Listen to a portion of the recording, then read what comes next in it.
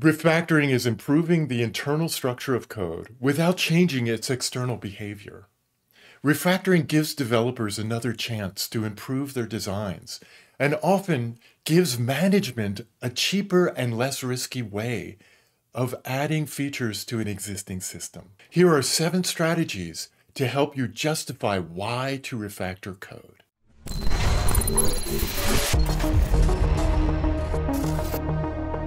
Number 1, to learn an existing system.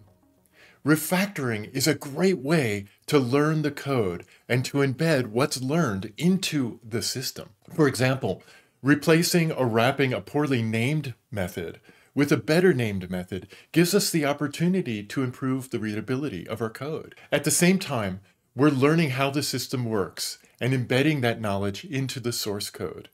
In this case, through providing better names. Number 2, to make small improvements.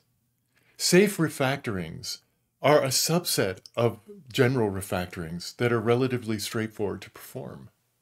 Many are automated by development tools to do the things like renaming methods or extracting methods or moving methods or classes within projects.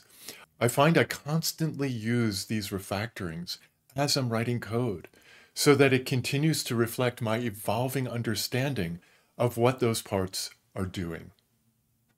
Number 3, to retrofit tests into legacy code.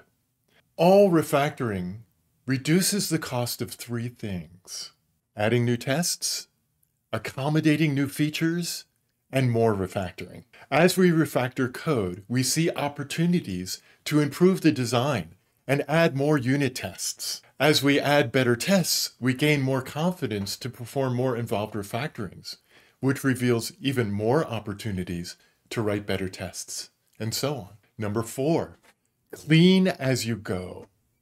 Refactoring should be something we all do all the time. Coding is often a process of discovering what works. We may not know the right approach as we're figuring things out. So as we learn more, we get an opportunity to improve our code, update our names, etc. And this is vital for keeping our code clean. We want to take these opportunities. If you do TDD, then you know one of the key steps in the TDD process is to refactor code once you get an implementation working. We do this to improve supportability, to reduce the cost of maintenance, and to increase extensibility. Number 5, to redesign an implementation now that you know more. Even with continuous refactoring, it's still possible to accumulate technical debt during development. When you get new information that changes your existing design, or you need to implement a new feature that you currently are not able to accommodate in your current design, then it might be a good time to refactor the code to something more accommodating. This can include a major redesign and re-implementation of code to make it simpler to add new features in the future. Number 6, clean up before moving on. Once you get something working, before moving on to the next task, refactor existing code to make it more supportable. Now that you know what each method is really doing, ensure that the names are accurate and that they clearly express their intent. Make sure that the code is easy to read and well laid out. Break out small methods from larger ones and extract classes when necessary. Finally, number 7, refactor to learn what not to do. The majority of software in production today has accumulated much technical debt and is in bad need of refactoring.